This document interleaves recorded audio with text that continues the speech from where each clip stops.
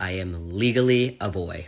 Today, we'll be talking about Jessie Sullivan, a singer-songwriter who's been making waves in the music industry with his soulful voice and cute TikTok videos. Along with his music, the internet has been loving his posts with infamous girlfriend Francesca Farago from Too Hot to Handle. If you also saw Francesca on the new season of Perfect Match, you would also be a little confused to find out she has a boyfriend. I know what you're thinking, but they met after filming and they have completely fallen head over heels for each other. But aside all the lavish vlogs and corny TikToks, Jessie's journey to success has not been without challenges. As a transgender woman, he has faced discrimination and transphobia in the music industry and beyond. Jessie said that transitioning was not an easy process, but it was necessary for him to live as his authentic self. He is proud of who he is and he wants to use his platform to bring visibility to the transgender community. He is using his platform as a diary and it's so awesome to see.